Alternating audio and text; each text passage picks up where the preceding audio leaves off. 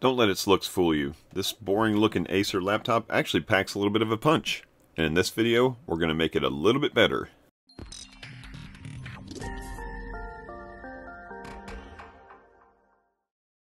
Hey everybody, it's Chris from Family Geekery, and today we're going to be checking out this Acer A515-51. That's an awful lot of 5s and 1s, but I think that's what we got here.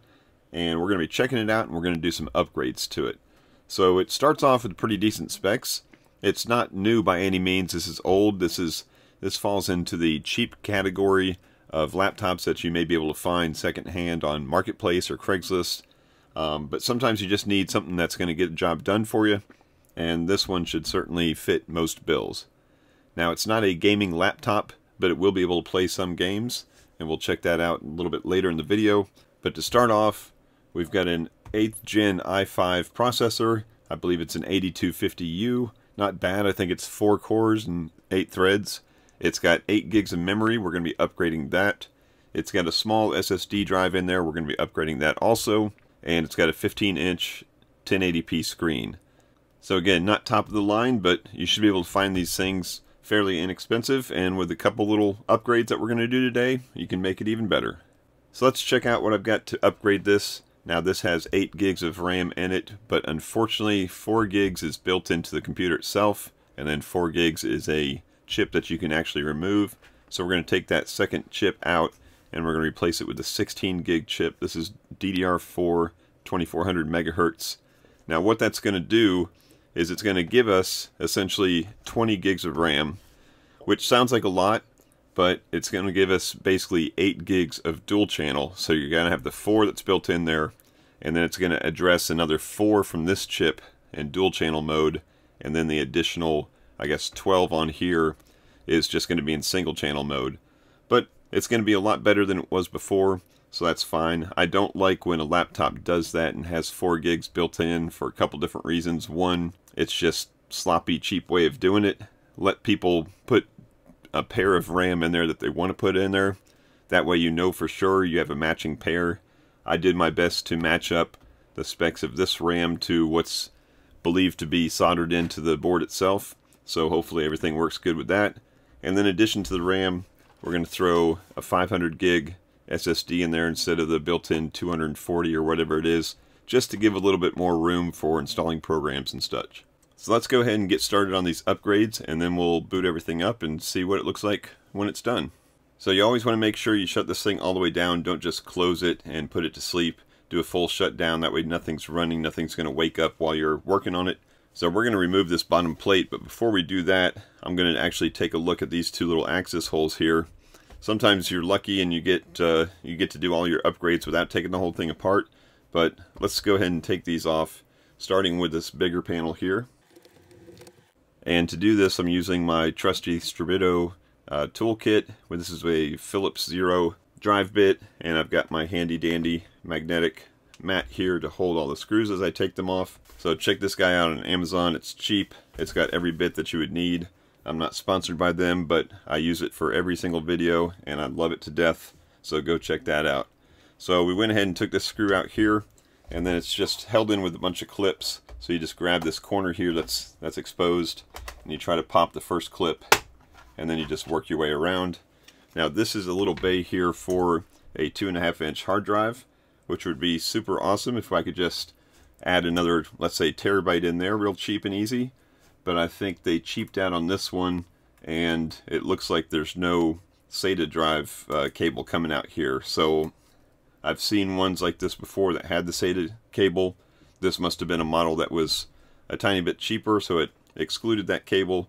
I think you can buy them on Amazon or eBay, and it plugs into the board. It pops out here, and then you can put in a 2.5. But I'm not too worried about that because, like I said, we're going to be using an NVMe drive anyways. So let's go ahead and keep on taking this thing apart. Let's open up this door over here. And same thing, we're just going to pop that lid open. And this is where we see our RAM. So here's the one RAM chip that we can take out. And again, like I said, there's 4 gigs that's basically built onto the motherboard that you can't replace. So I'm going to go ahead and leave that in there until we get this thing all the way taken apart. So next thing I'm going to do is going to take all these screws out here, and then we'll pry this lid off. Alright, that was a lot of screws.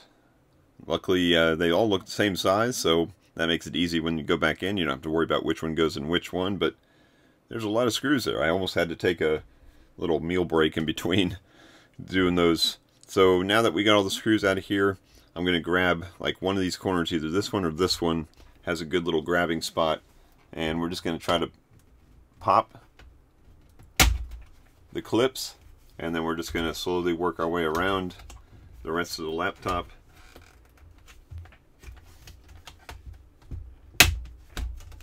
And take that cover right off. Now that we got the cover off, we can see, yes, there is no cable right here, so it wasn't like tucked away missing, it's just not actually there. So that's a bummer, but like I said, we're not too worried about it because we got a full-size NVMe drive over here that we're going to be able to replace, and that makes it super easy. So anytime you're working inside a laptop like this, if you're going to be changing parts out, it's always a good idea to disconnect the battery just to make sure you don't short anything out.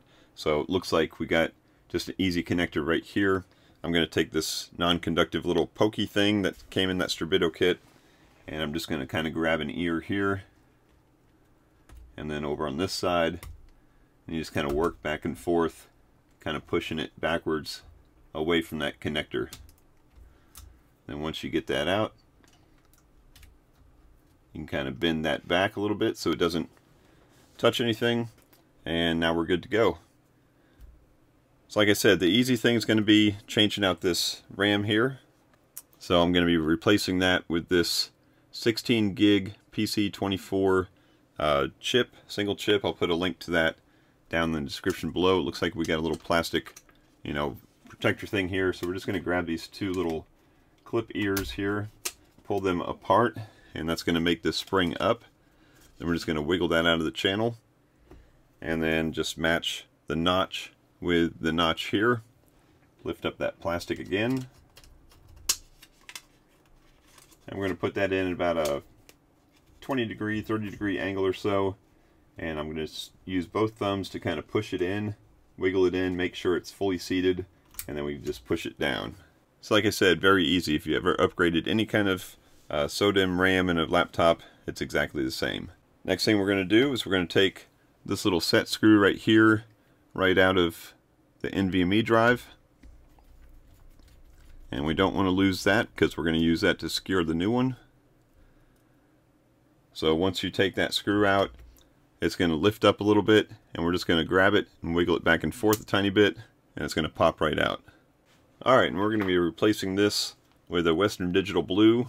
This is 500 gigabytes, and you can use pretty much any NVMe brand that you want. I'll put a couple links down in the description below of some brands that I usually grab from Amazon because they're pretty cheap when they're on sale.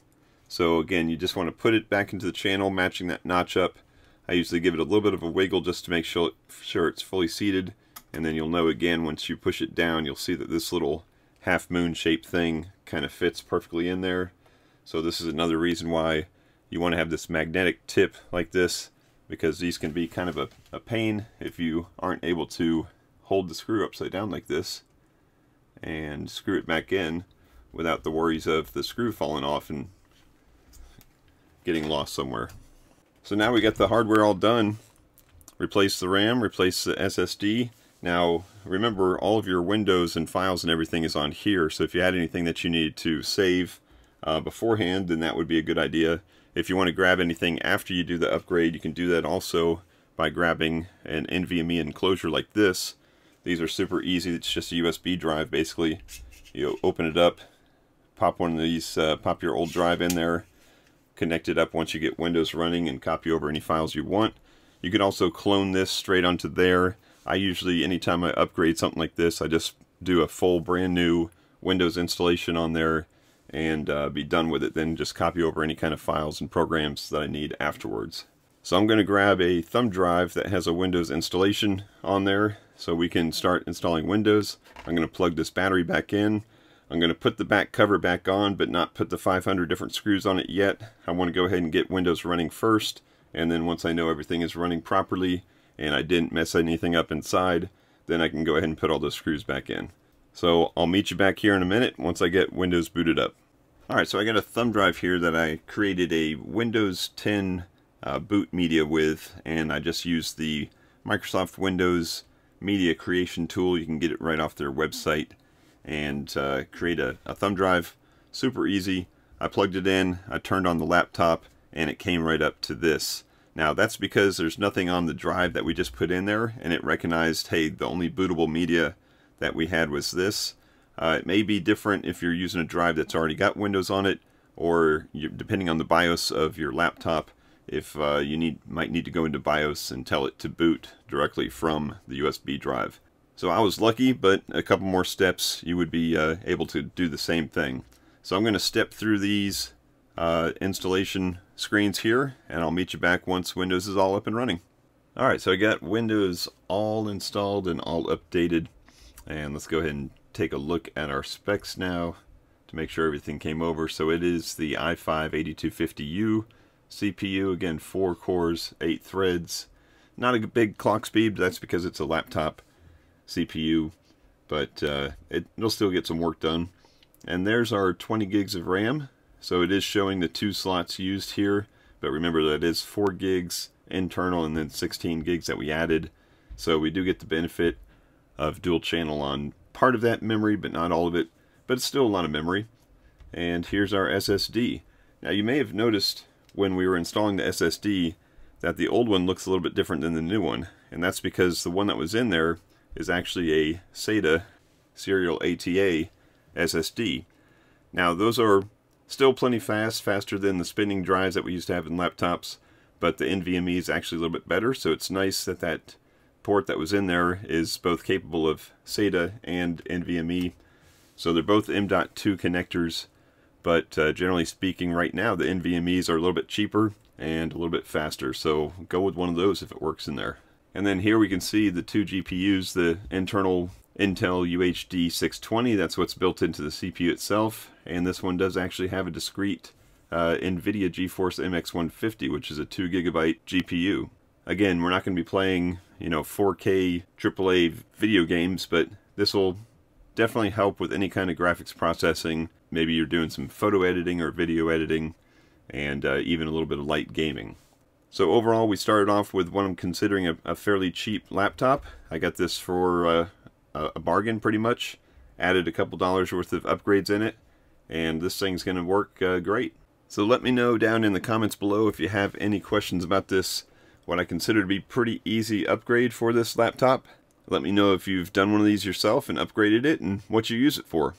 I hope you found this video helpful. If you did, I appreciate a thumbs up. If you want to see more stuff, more geeky stuff, computer upgrades, computer builds, all kinds of product reviews, then go ahead and check out the rest of the channel and subscribe if you see something you like. But I thank you as always for watching, and until next time, peace out and geek out.